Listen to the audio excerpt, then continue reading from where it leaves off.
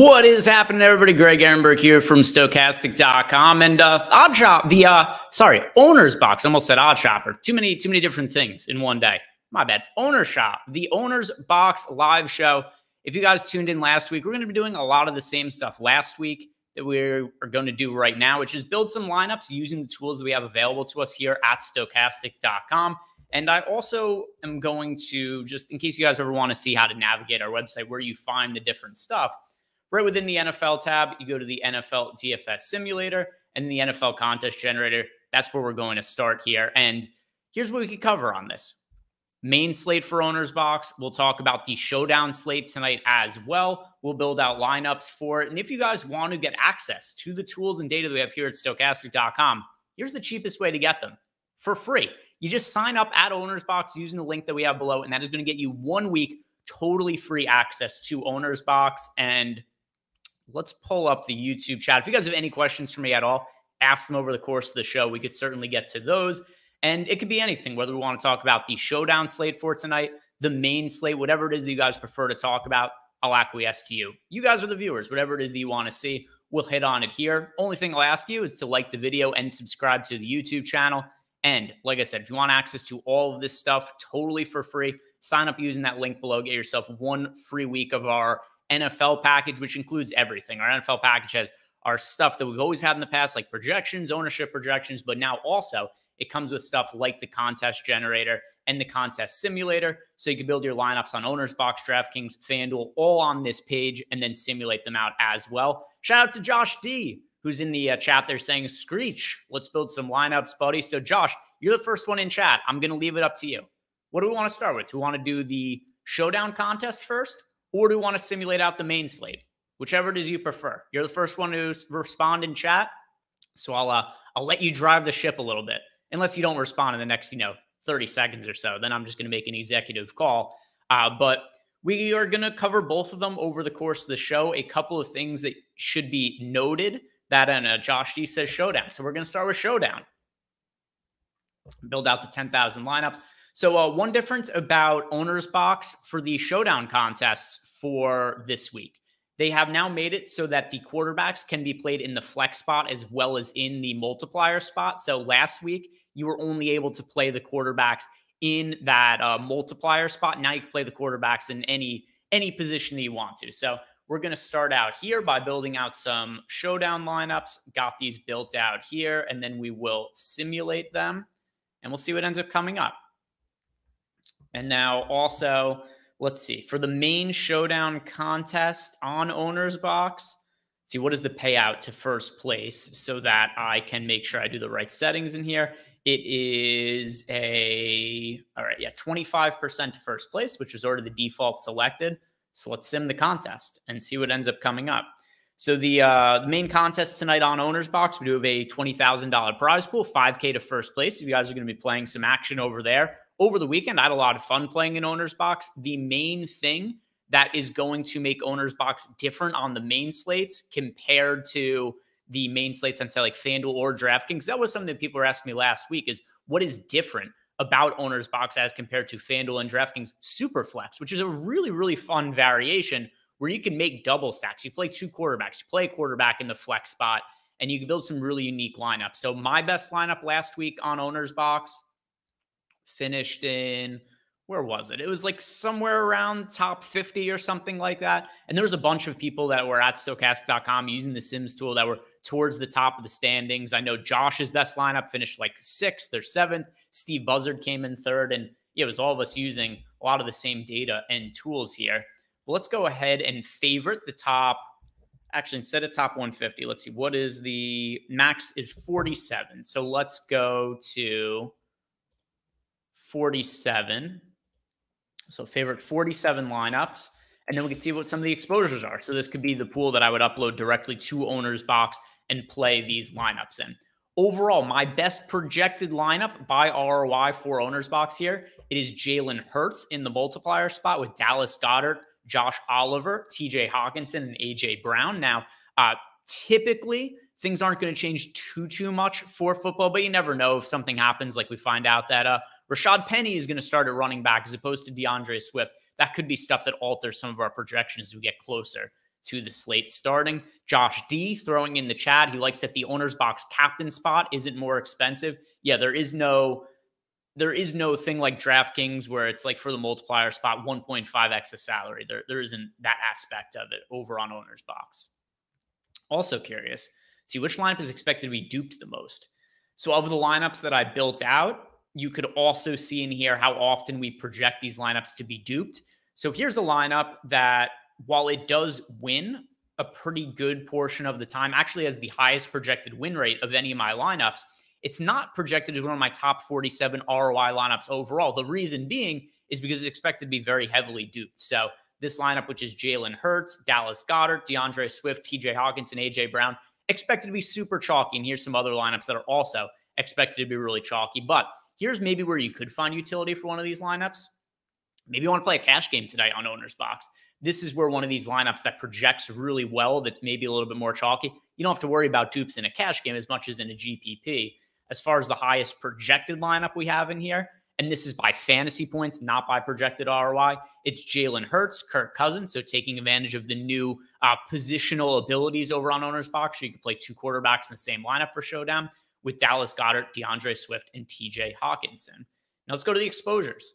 See who it is that we ended up getting the most of in these lineups. And something I'm sure people are going to be asking a lot about over the course of, maybe this show or just in general, if you're watching our showdown live before lock later, which also is going to be sponsored by Owner's Box, and it is, I believe, Lawfee with Neil Orfield tonight. A lot of people are going to want to know what to make of the Philadelphia Eagles running back situation, because Kenneth Gainwell played a massive role for the Eagles in week 1. And even though the coaching staff had tipped their hand and had said like, hey, he's going to start, he's going to be our go-to guy, I don't know about you guys, I didn't believe it to the extent that it ended up being the case. Like, Gainwell was starting, but I didn't think he was going to play a role to the point where like DeAndre Swift got, 2 carries in the game. I didn't think that it was going to be so much leaning towards Gainwell. Now that he's out, we've got DeAndre Swift, who's an explosive running back. We've seen him as a really high fantasy upside guy in the past. He's capable of working both the run game and short down situations. He could also be involved in the passing game on third downs.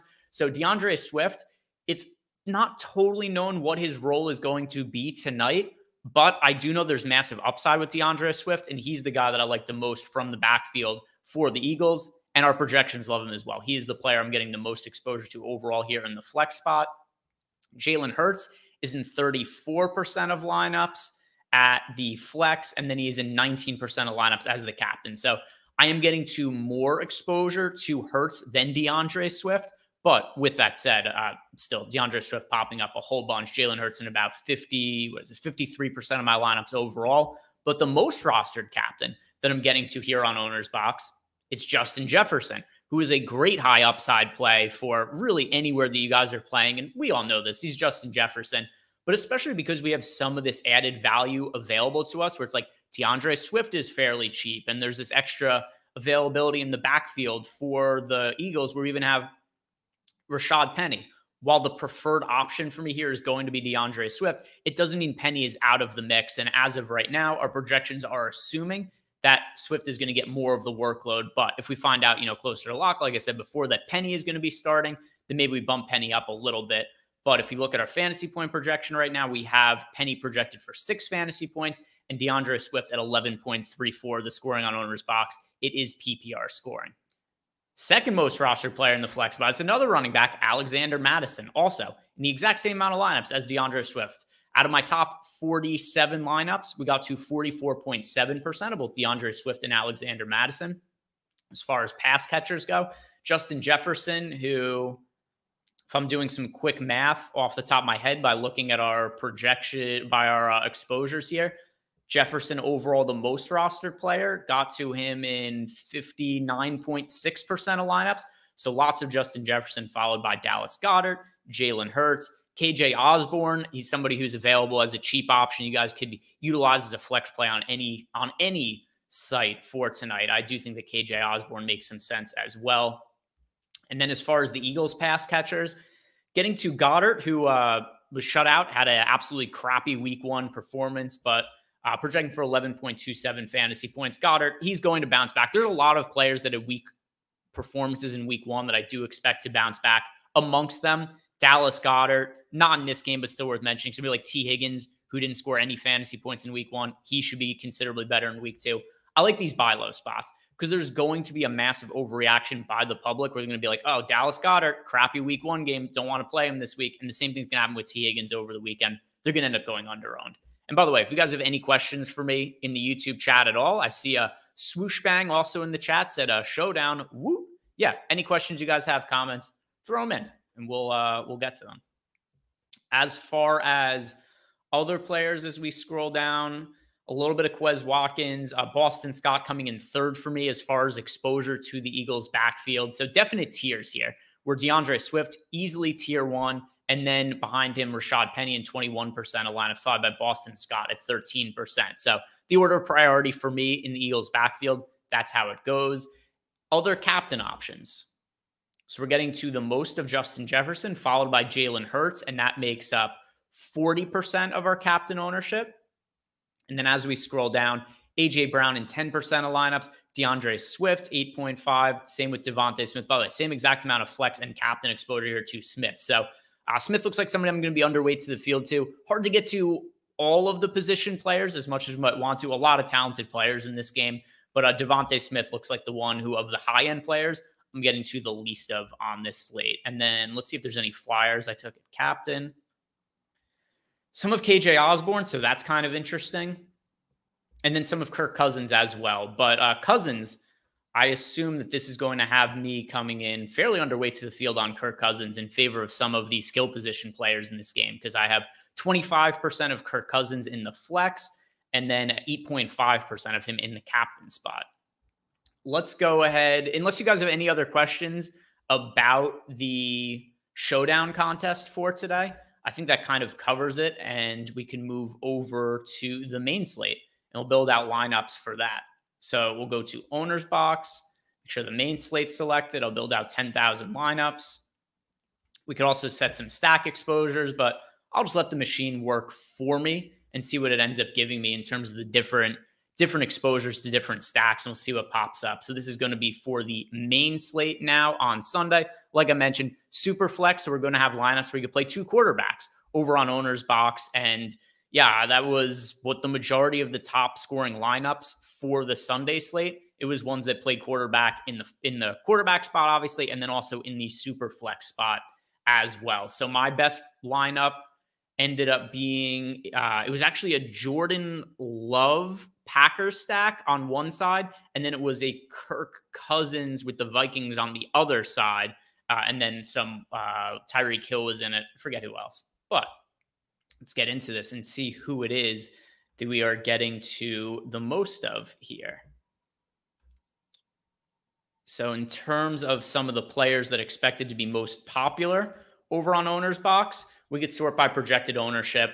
So here's what we got just in terms of who's expected to be most popular. What is the chalk on OwnersBox for the main slate on Sunday? It is David Montgomery, Christian McCaffrey, Josh Allen. Those are the 3 players projected for north of 25% ownership. David Montgomery, 37.2%. So by far projected to be the most popular player on the slate over there. Then beyond them, we've got Tyler Higbee, Tony Pollard, Rachaad White. I'm very interested in Rachaad White for this weekend. Him and Christian McCaffrey, the only 2 players on Sunday that played 100% of their team snaps. So White was on the field constantly. He didn't produce much. The offense kind of struggled a little bit. Rachaad White was inefficient. And we might just find out that he's terrible this year. We might just find out the Buccaneers have a bad offense this year. But Rachaad White across all sites is relatively cheap this weekend. And you're also getting him at a really high volume in terms of what he's going to be on the field a lot. He's going to get a lot of touches, and that's just going to be an opportunity to find success. So Rachaad White, I like him on all sites this weekend. He's also going to be, fairly popular here on OwnersBox.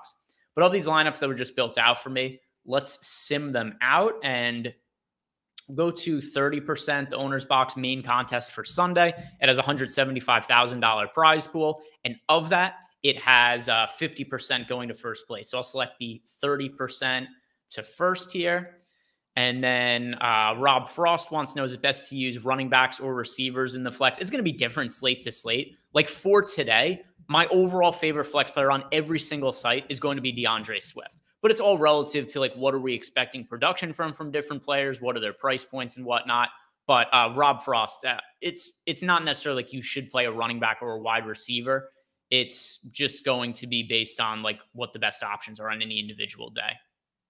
Question here while the lineups simulate. This is a question from Nofal Asfura. He says that he's seeing a lot of the sims do not include bring back in the lineups for the main slate. There's a way to make that happen. This is what our says. Yes. So it's actually something that is being tested as I'm speaking right now. And I am anticipating that it's going to be public as part of the tool in fairly short order. But yes, for week 2, there's going to be a way to force runbacks. And it's going to be like a scale where you could set what percentage of your lineups to have runbacks in them.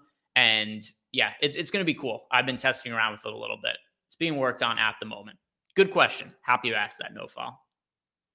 Lineups are almost done being simulated right now, and then we'll see who ended up getting the most exposure to for the owner's box slate. And we've got Nofal following up, just saying good stuff. Looking forward to it. Yeah, man, me too. Definitely looking forward to using it this weekend.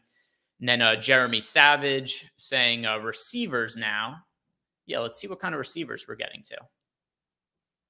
And by the way, if you see the stack type here, one of the reasons that it's a little bit more expansive for owner's box, if you're in the Sims tool as compared to like FanDuel or DraftKings, is you're going to see 2 stack types in here, right? It's going to be your primary stack and then also the SuperFlex stack. So you can see what lineups you have that are including double stacks there. But let's favorite the top 150. And the number 1 projected lineup in here, by the way, if you guys ever want to change the size of the columns to fit your screen or whatever, pretty easy. You just move it around like that. And you could also remove stuff from the columns as well. But our number 1 projected ROI lineup for this Sunday slate, it is Joe Burrow and Jared Goff as the 2 quarterbacks. And then Joe Burrow is stacked with Jamar Chase and with Tyler Boyd. Jared Goff is stacked with Amon-Ra St. Brown. So we've got, 2 stacks that are in there. And then right now we have no follow-up saying, what would be the best way to choose the lineups we want to enter? Been favoring the top 300 by sim percentage and then uploading it into CSV. So here's the easiest way to do it. If you are playing, it's going to depend obviously like what contests you're playing in.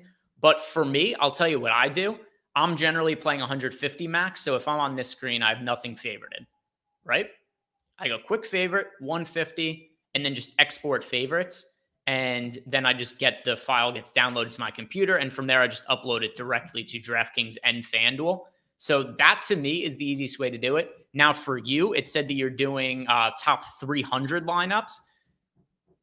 So it depends, like, what are you doing with the 300? Are you playing in 2 different contests that you're 150 maxing, and then you just want to differentiate so you're getting more exposure there? You could do that. For me, though, if I'm playing 150, I'm just selecting out the top 150 lineups, especially because, all right, let's do a little experiment here.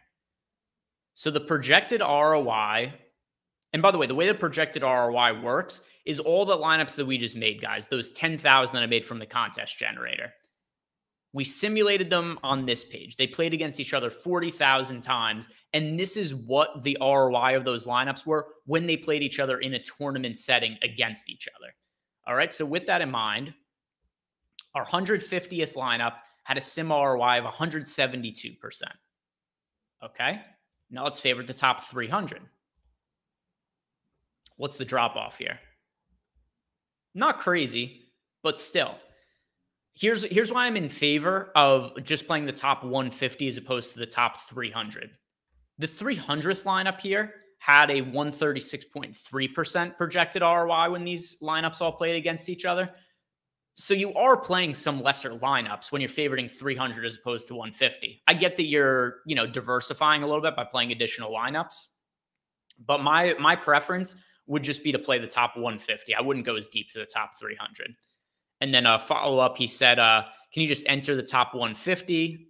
Yeah, you just enter the top 150. That's what I do. I don't really do a whole lot else unless it's something like, if you have something you really feel differently about than our data for whatever reason, here's the best way to go about doing any kind of adjustments, the ROI boost.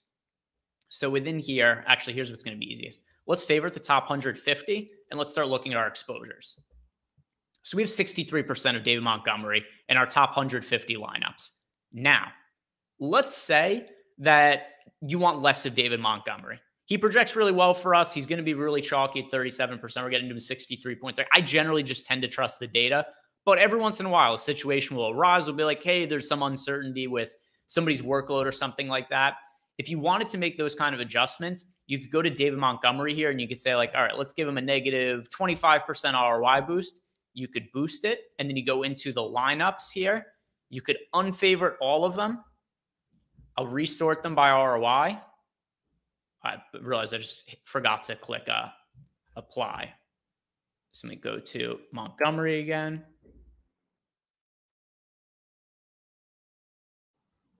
And you would apply the boost.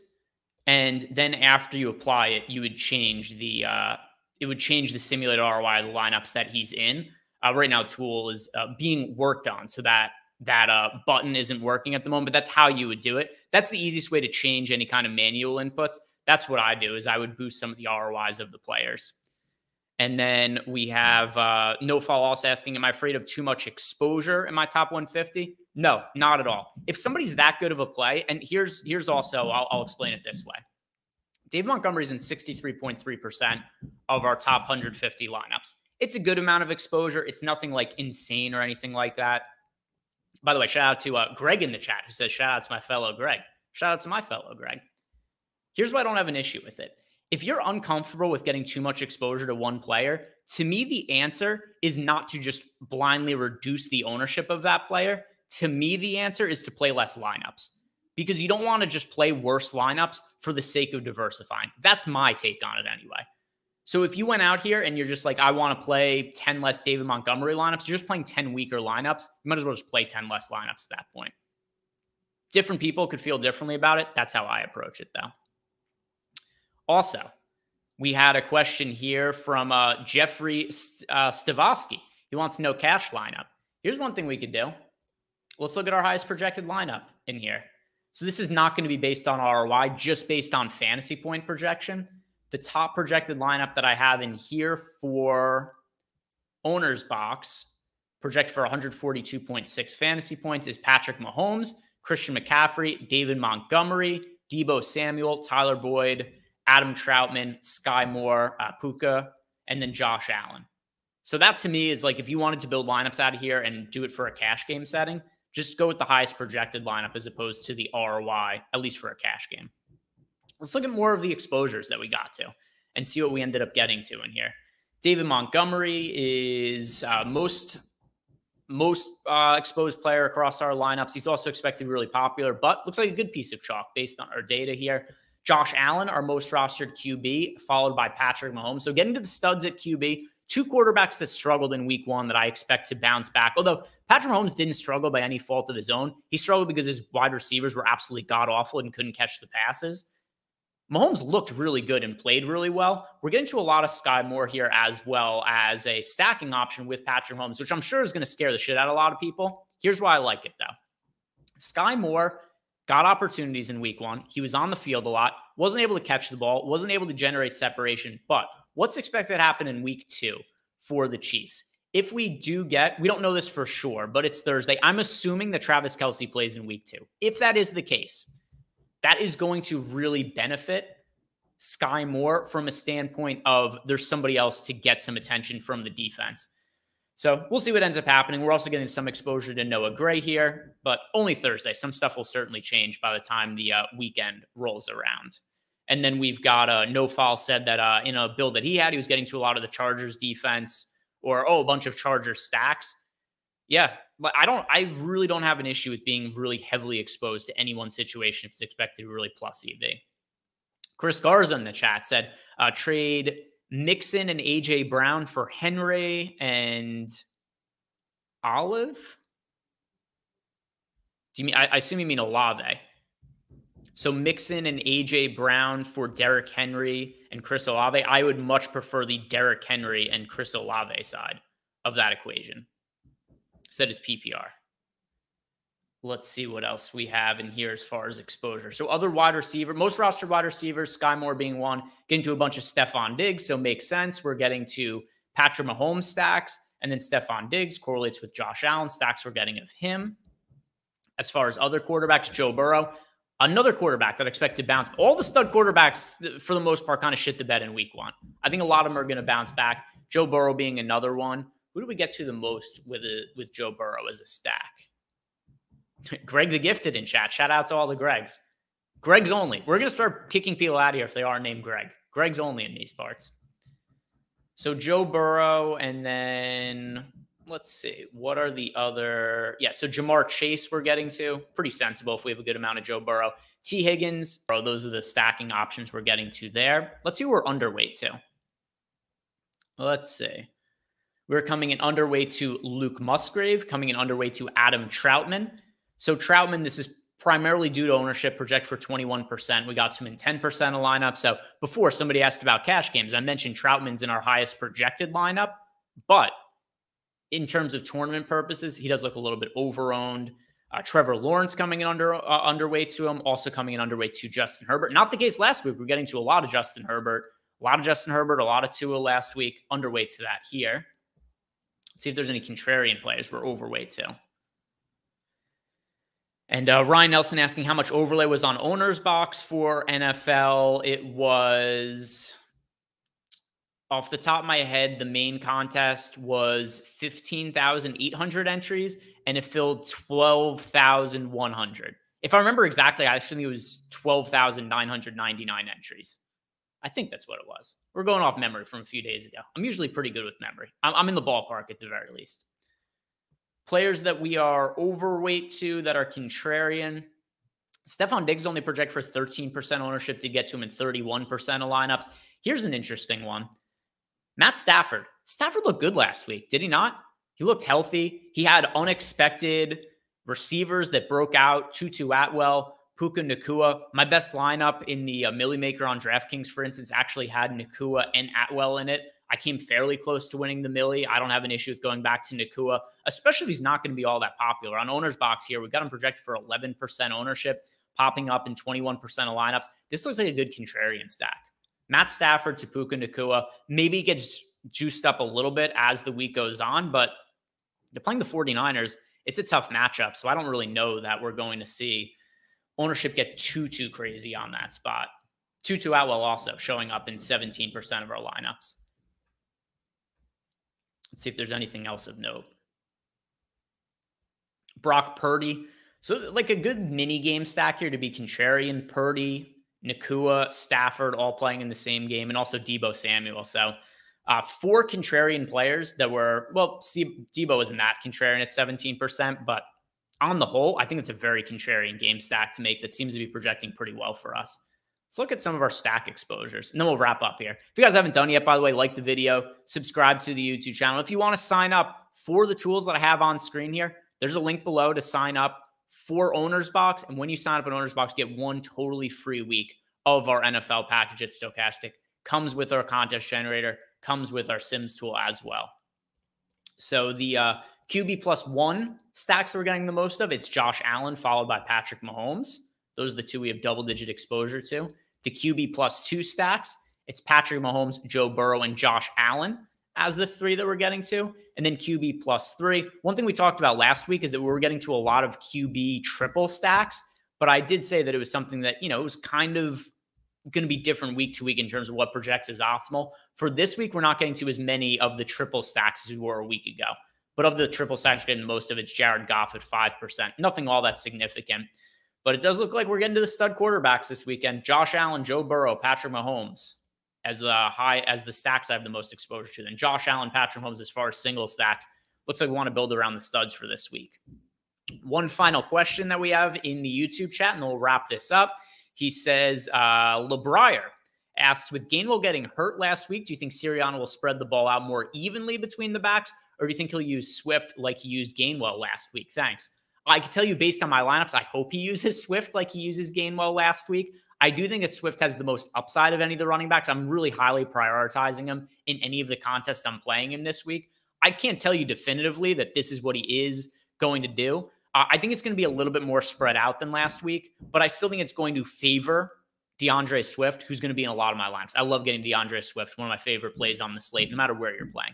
OwnersBox, if you guys saw at the top when I was running lineups for the showdown slate, I had him in 44.7% of lineups. He was my most exposed player. Guys, thank you very much for watching. If you've not done it yet, like the video, subscribe to the YouTube channel. If you're looking for more football content tonight, Lofty and Neil Orfield on NFL Live Before Lock to break down the slate in full. Check those guys out. Guys, have a good one. Also, I'll be on the baseball show tonight if you want to watch that. So peace out and good luck tonight.